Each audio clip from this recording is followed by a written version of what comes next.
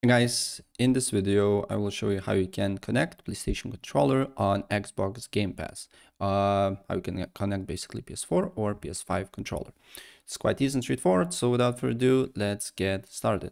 So first of all, what you need to do here, you need to go to the browser and then you need to just write the DS4, and probably it will be the first link here, DS4 Windows. Select this option here and then select download and then press download and save it to your computer.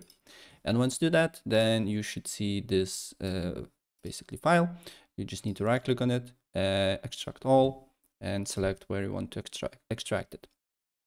And then you should get this folder, select DS4 Windows. Then you need to select DS4 Windows TXT file and enter it. And then select where you want to save it. I want to save it to program folder. And then you need to select your device. So DS4, as you can see here, it's for PS4 controllers, DualSense device support. This one is for PS5. These two for Nintendo Switch. And if you're using PS3 controller, you can select this option. But for me is this option because I'm using PS4 controller. And then you need to press close.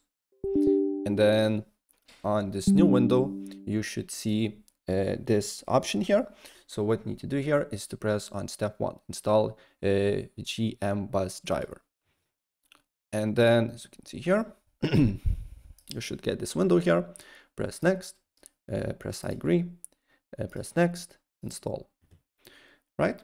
We need to wait for a couple of seconds until it loads up. You can see here it's finished. And then you need to plug your controller. If you're playing with a wire, you just need to plug your controller to your computer and then press start. And as you can see here, my controller now is detected and now I can play the games on Xbox Game Pass. But if you want to connect with your Bluetooth, what you need to do here, you need to then go on search. You need to go on search. Seconds, my computer froze.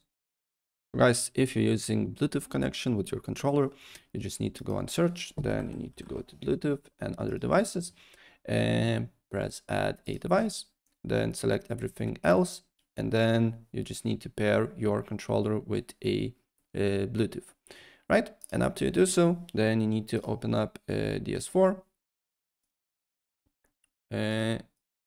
open up DS4, and then just press start, and then you should see your controller here as well, and then you can play the game. Right, so that's pretty much it, and if I help you out, please press like button and subscribe for more. Take care, bye.